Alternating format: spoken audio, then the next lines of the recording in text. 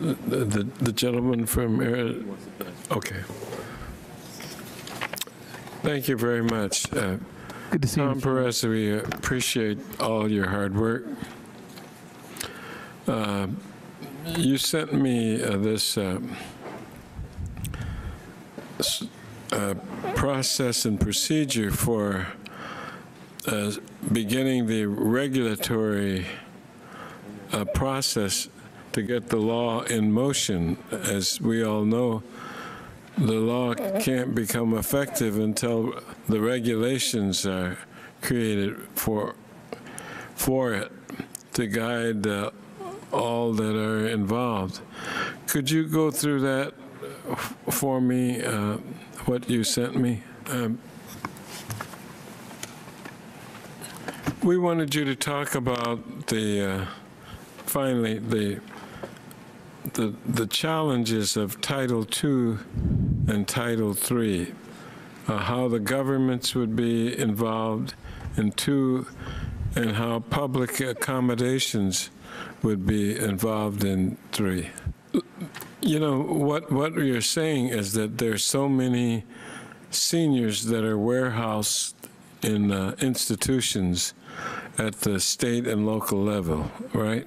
So there is a continuing problem of old people and the wrong people being institutionalized, and we're trying to get at it through Title II. Well, some of us are thinking about approaching Chairman Nadler about a hearing on this area of the disability laws, because we need to shine a spotlight on it, and maybe we will do that. I understand the need to seek additional input,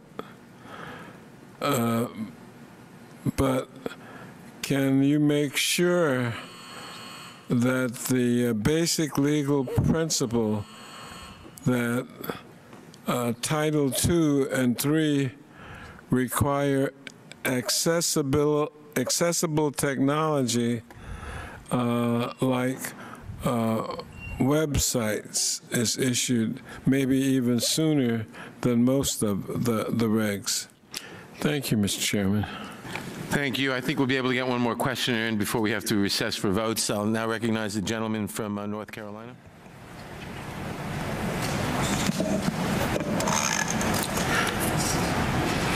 Good morning. The committee will come to order. Today's hearing is on ensuring justice for victims of the Gulf Coast oil disaster.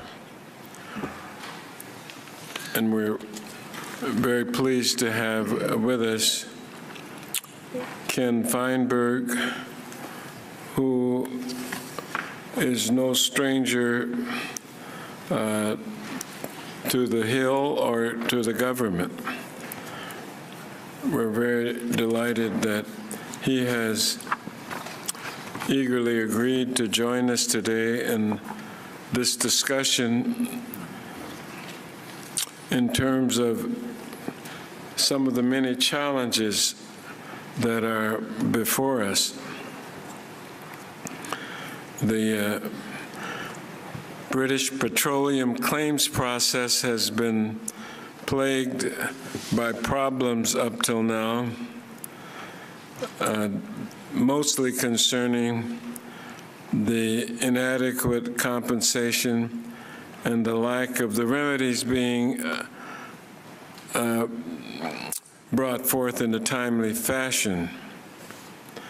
There are troubling issues about the details of the escrow account and the independent claims facility.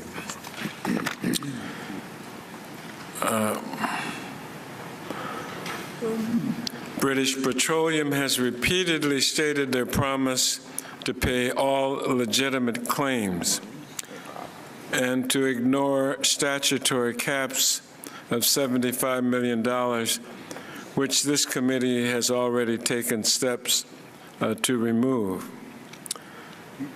The process has not only been not transparent, but it does not seem to be fair or accessible or fast.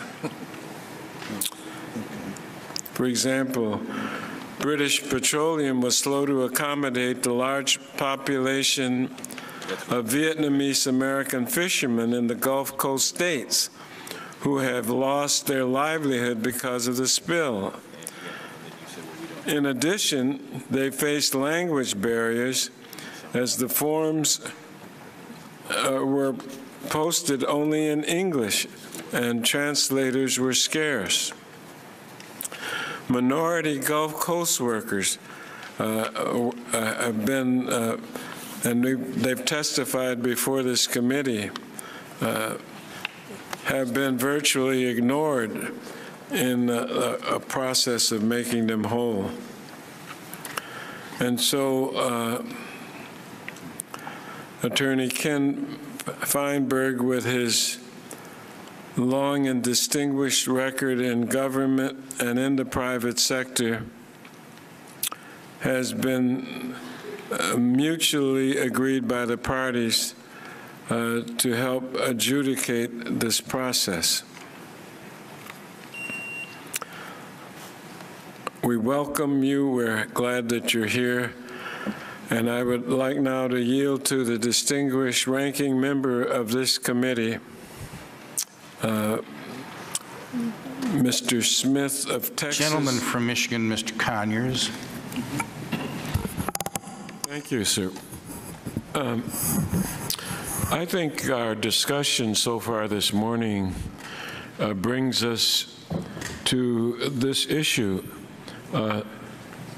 Can and should we get more information in the process of reauthorizing FISA? And with the exception of the former Attorney General of California on the committee, I think everybody that I've heard thinks that there is nothing wrong with getting a little bit more information so that we know what's happening. Would you say that's a fair opinion to hold at this point, Mr. Weinstein? It's got to be very. Well, we didn't say that. I don't want to do that either. So I agree with you. We don't want to throw out sensitive information. That's why I said this is a somewhat tricky, sensitive kind of a discussion we're having. But let's agree that we don't want to do that. And I would never rationalize doing it. What do you think, Mr. Rottenberg? Yeah, after all, we want to improve the laws. I know you were very generous in your compliments about the Congress acting on this originally, but for goodness sake, just to okay it again because we did it before, couldn't we improve it a little bit? What about minimization, Mr. Jaffer? Doesn't that require a little more carefulness? Professor Rottenberg, let me close with this observation. We've been told that we can't even tell how many people are being subjected to this process located in the United States, and that we don't know and they can't tell us. And I think we could get a little bit closer. There could be some reasonableness there to give. You know, it's this kind of vagueness that creates in those of us in the Congress suspicions that are negative rather than suspicions that are positive. We don't know and we can't be told basic information like this. This is not the good. Gentleman's time has expired. Do you mind if he responds? The witness Chair now recognizes the ranking member of the full committee, the gentleman from Michigan, Mr. Conyers. Thank you, Chairman Sensenbrenner. This is a sensitive discussion, as we all know, but the Fourth Amendment is critical, and I don't think that the Supreme Court, the courts have not finally ruled on what's going on. And I come to this hearing disturbed by how little we know and how much more we need to know. And I'm glad that we're going to have closed-door hearings in the near future, and I hope that they will be productive in terms of settling some of the lack of information that we have about this subject. And so I guess it's going to be legitimate for us to ask how much do we need to know, how much can we talk about publicly, and how do we make sure that, quite frankly, FISA is not out of control. At this point, we don't have any way of knowing that. And one of the problems is the so-called minimization strategy. And so I think we need to strengthen minimization and to make sure that this is a very understandable FISA operation that is satisfactorily constitutional. And right now, we aren't able to do that. So I'm hoping that in addition, and I hope the chair will support or even lead in this, we need to talk to FISA officials. This whole idea of us holding a hearing about FISA and nobody from FISA is here is part of the problem. We want to talk to the director, publicly or privately.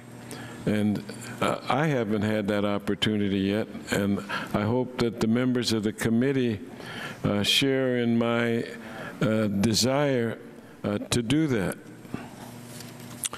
And so I'll put the rest of my statement into the record. Without objection. But I would hope that my dear friend Bobby Scott will not support Ben Franklin's motto, take it too seriously, because we'll end up in a worse situation than we are now. I yield back the balance of my time.